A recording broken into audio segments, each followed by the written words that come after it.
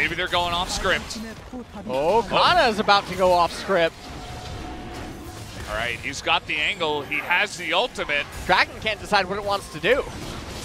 Dragon's a little bit unhappy as it is going to be the smite going the way of Cuz. And will there be a killer? Huge suplex on top of the entire team as T1 are demolishing them here. Will they get the ace is the real question. They're chasing them down. That's going to be 3 for 0 now. As in goes Teddy, that'll be 4. And Lee Sin just a little bit too hard to lock down. Otherwise it would have been 5. T1 get the Drake. They get all the kills.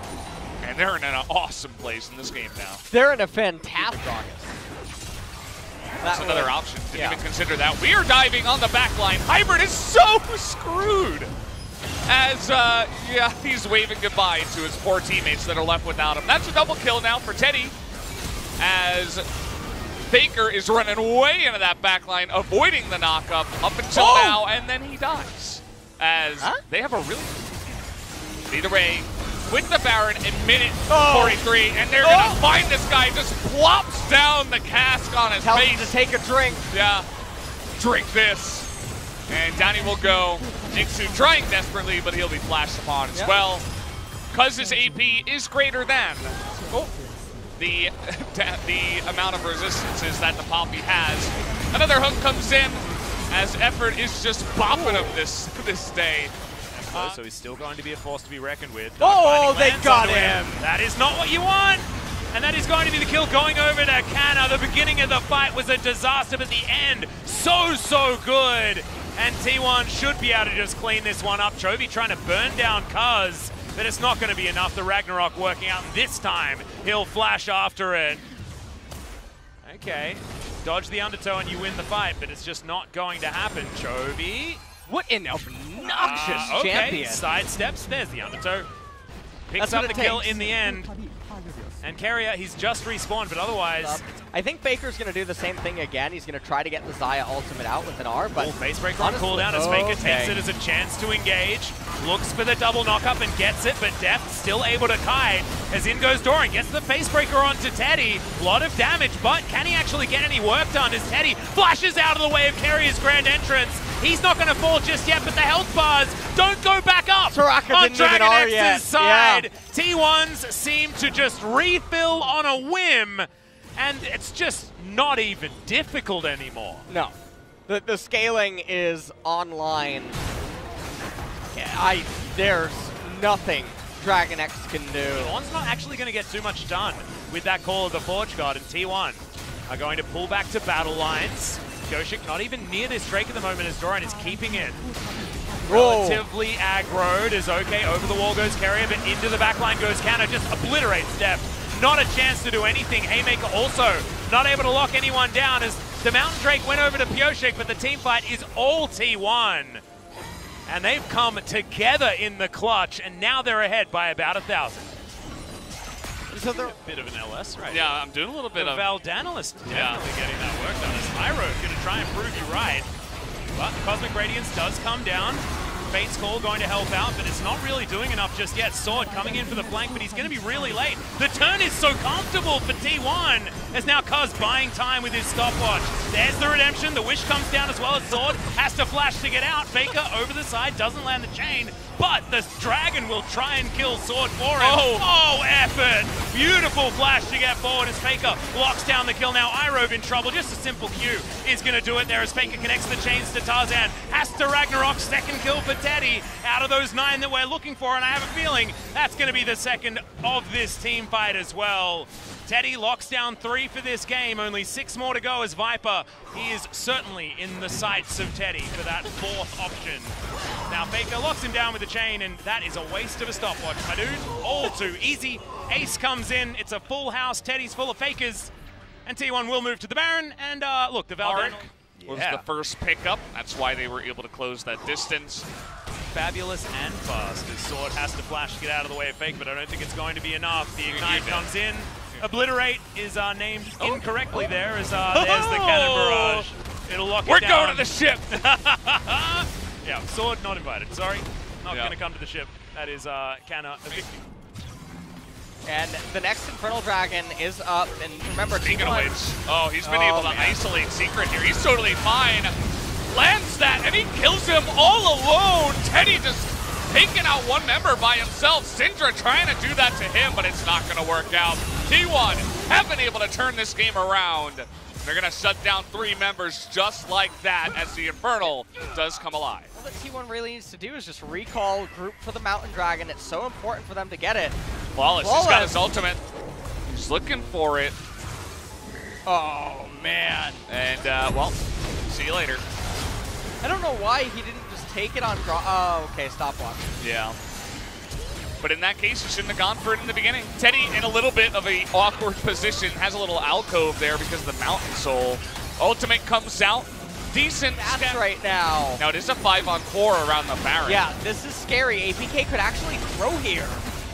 But effort is pretty low. They're trying to come in as 4 as Baker is attempting an assassination, but they get the hook onto Caney. That's what he needed. As the 5v4 should go the way of T1, but Hybrid is going to get flashed on. Down he does go. And Ixu should meet the same fate eventually. And is there a minion wave in mid? There is. And it's because Ixu is down a TP. And so they say, if we can burst it fast enough, maybe we can do this. They're going to find Flawless, though. And yeah, they got Flawless. Yeah, he's a dead little void monster. That wasn't very flawless, I'll tell you that. No, full of flaws, that one. Yeah. Deft's Infinity Edge? Kylo Ren. Okay. Yeah, you know, you love him, but he's on the wrong side. Until. Yeah, well, we're not giving away any spoilers as Kyoshik goes for the engage. It's not what he wants. There's the turnaround onto Cuz, but look at the heal. It is just bonkers. Haymaker doing some work there, gathering the grid up, and in goes Carrier. Interrupts Teddy as much as he can. As now Faker is tanking the entirety of who's left on Dragon X. Oh, the Blade Caller though. Doran once again flying forward, but Effort controlling the fight. The Black Shields are so good. And the Soul Shackles were amazing. No way that Deft could get into a position to actually auto effectively. It's only 2 dead. Time around with only a Warrior in chance as far as damage stats. Yeah, here goes the Ornhorn. Faker finds 1 knock-up, but the Featherstorm there from Deft will keep him alive. But look at this. Cuz is just so durable. All of the heals in there. The grid is fantastic, though, as there's the equalizer. Perfect positioning for Dragon X as the bullet time flies out, but Teddy is now dead. Kyoshik now trying to run away, but Deft also fell down. Now 3 versus 3 is Chovy looking for Canna. Oh, the barrier. Gonna save their lives. It's an even trade in the end as Canna is so close to falling, but he didn't. Dragon X do walk away. That was ideal positioning. The first 10 minutes were going to be really crucial. And even though there was that Hail Mary Rift Herald team fight, it's just not enough. You could have that happen 3 times. You could raise all of the inner turrets. If you're Dragon X, you will still lose 25 minutes plus almost every single team fight, assuming even skill level between the teams. The Dragon X are trying to start this. Faker with the flank. Deft doesn't have ult available. We're teleporting into the pit. We're going for this 50-50, but no, there's the knock-up onto Cuz. We've locked down the Baron on Dragon X's side, but at what cost is the question. Already 2 are dead as Carrier is running away from Effort. He does go into Stasis. There's the bouncing bomb, and it looks like Chovy is the only man allowed to dress in purple this time around. Baron coming up in 30 seconds. There's another one ult. Yeah, they're looking for Chovy. Mega Inferno Bomb does come in, but there's the bullet time. Oh, just they got him! Gigantic damage. And Carrier dies as an afterthought there as well, as now Canna looking for the slice, looking for the dice. Culver Mink going to come in, and Deft eventually goes golden, but my god, the damage. The flash out, but there is nothing that he can do. Doran looking for 2 kills. Don't know whether he'll be able to find them as the kickback, as Teddy just immediately QSS's it, and will just continue shooting. T1 have turned it around. 13 kills to 3, and I believe most of those have happened in the last 10 minutes. Kyoshik. Yeah, Teddy he got it with the Q. Kyoshik's just going to die. Cuz is going to lock that one down, and despite the draft, despite everything, T1 turn it and take down the Nexus over Dragon. She can tell you what to do, but Not the other way around. You certainly can't tell her, so that's how that one works. It's bullet time. We'll get a Fate's Call out of Mystic, who's now looking to try and take down the Olaf. He's got Flash available. Not going to get slowed just yet as in goes Keen, diving on this fight as Canna has turned up just in the nick of time. Good knockoff is going to be in there as Canna's trying to get some shields out on the rest of the players, but that's the Akali going down. A solo Shockwave will get that kill over to Faker, as now T1 have formed the Phalanx, and Effort goes golden in the front line. Fly to be taken down. The Haymaker not going to work this time around, and now Afrika are scattering. Yeah.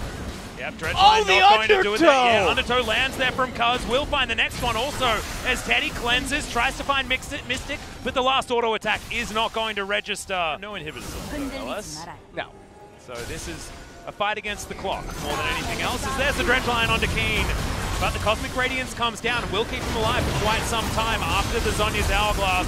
Bullet Time is going to buy some space here, as now they get to focus on the front line. Yeah, Fly should be taken here as the Dredgeline. Connect Spirit going to be the first one to go down though as Faker gets his first kill. Should be able to grab a second as Keen finds himself as the only man alive. Dredgeline once again from Effort. T1, a star-studded performance across the board. They'll get the ace and they'll just win the game. They don't need no Baron.